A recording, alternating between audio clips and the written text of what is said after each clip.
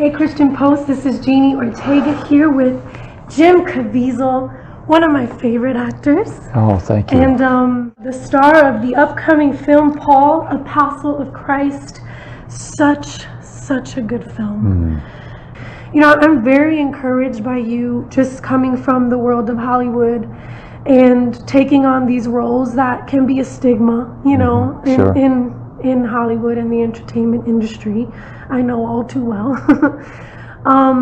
But what I'm getting from you and what I got from the film was just there's a humility, there's a selflessness, like not worrying about promoting Jima Caviezel, but the message. And you know, Paul said he boasted in his weakness. And I feel like men probably have it even harder, because there's all the pride and the ego that comes into play. And then when you have success and fame, how do you surrender to that and take on roles that are considered the less popular thing to do, especially in your business? Oh. I'll be point blank with you. My industry has been around for a century. The Word of God has been around for 5,000 years, if you want to go back to Moses and Abraham. I don't know how it won't. Two parts. One, am I the right guy? No, never thought I was the right guy to play Jesus. But a friend of mine told me this. He said, God doesn't always choose the best, but He chose you. So what are you going to do about it? I look at the role of Luke, and to be whole body, mind, and spirit. Now, my industry says be whole in the body and the mind, but not the spirit. See, without the spirit is what motivates the mind and motivates and also, you know, if the industry says you're here, you know, and the ego is huge. What made you so beautiful is the humility. As Paul will show you, in his pride blinded him, and I don't want to be blinded. And then when the industry turns on you and you're down here, you're neither here nor here. You're here. If you stay here, you know, when they hit you and down here, well, you know you're here. If they tell you you're God, you're here. You know, but that doesn't mean I work in a mediocre way. That's right.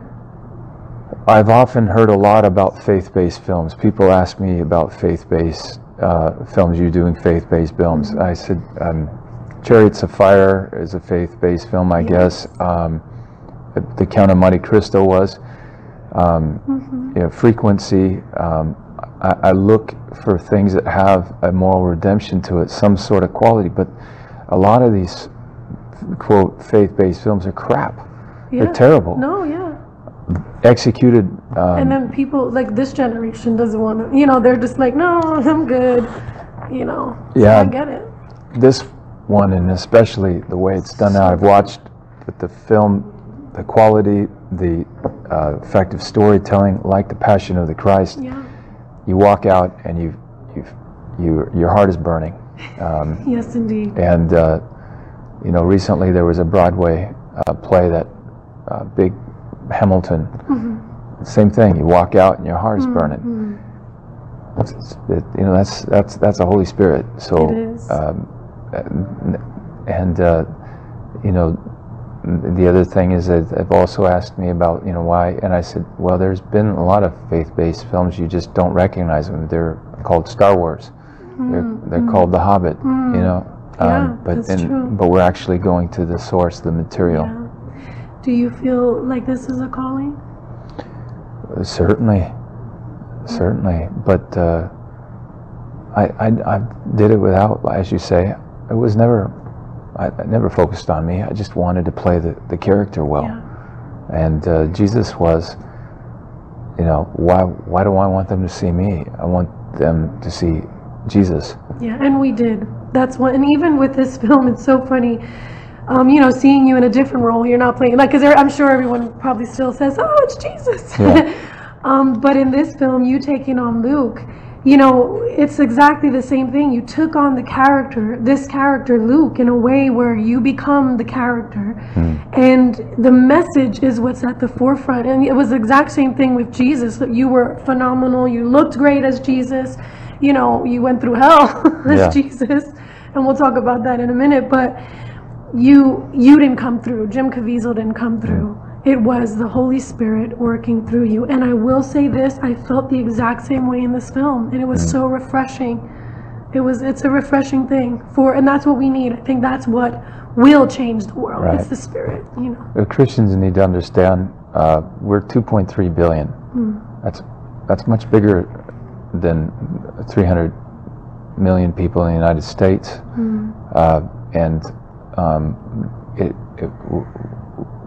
But if we want to hold the truth, we have to show by love. Yeah, amen. And I often talk to people about that. You know, our Lord is not going to spare you from suffering. Yeah. In fact, His closest apostles suffered tremendously. Yeah. And in that suffering, we still have to forgive and to be, you know, Christ for others. We ask God, what, you know, if I said to you, why did you convert? You would say, well, because the love He showed me. Why won't you give that to others? Yeah, exactly. It would be a selfish thing, which Correct. is contrary to what Jesus is. So it becomes like an elite country club. Yeah. You know, like we are here and they are there, and too bad for them, and this is not appropriate. Yeah, I completely agree with you. There's a line in this film, Paul, the Apostle of Christ, that reminded me of what you went through in the first Passion of Christ film that you did as a faith-based role. Paul says, men don't die for things that they doubt. And I thought about, you know, I know there's buzz, and I think you've recently talked about doing the sequel to The Passion. And I think you were struck by lightning, you got hypothermia. I think I recently heard you said you had open heart surgery after. Yeah. You went through all of this filming that first film, and yet you would go through it again. Well, I don't know if I'll have open heart surgery again. No, Hopefully you will not. But I'm saying put yourself in the position where, despite what you know you had to endure the first time. Yeah. So I'd say you're either crazy or you're called. Oh, I'm crazy. and I'm called. Tell us about just that. I just love Jesus. I feel like that's what I'm saying. This world needs that. That even if, despite of, still taking that role. I had three children, and all of them are adopted. And we went to orphanages in different parts of the world, and to see how they suffer. Really, I felt like I needed to do something and to try to take away some of that suffering. And you know, when I prayed to Jesus, I said, "What can I do to help you?" And certainly, then the movie, The Passion, came my way, and so I said, "But I'll do all the work that I can, but you've got to put the miracle, and that is, I want you to visit them. I want you to use my body," and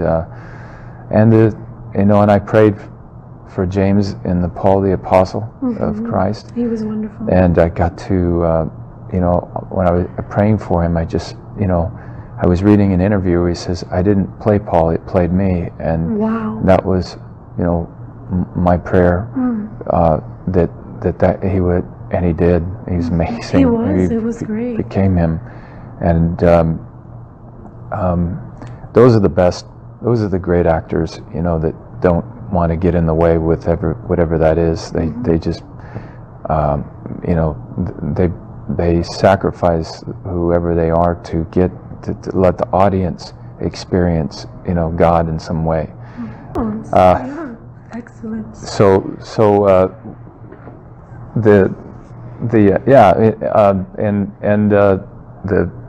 The Passion, the resurrection, same thing.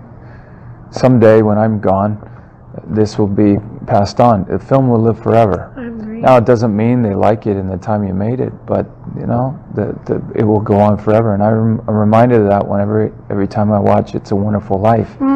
It kind of got lost. No one ever saw it, and all of a sudden during Christmas, it's a classic. people are watching it. It is. Well, so, Jim, I just want to thank you from the bottom of my heart for taking on the, you know, it's not the popular thing to do maybe in this time, but it's the necessary thing, and I'm grateful. I know that the generations to come will benefit from your work, seriously. And I know actors are like, well, I'm just an actor, but I don't believe that. Like you said, I believe this is the future of ministry for this generation, the generations to come. So hello, all you people in the future when I'm dead and gone. No! But thank you so much. Anything, any final thing you want to say to kind of charge just all of us?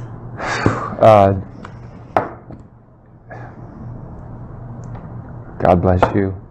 You weren't made to fit in. You were born to stand out. Amen.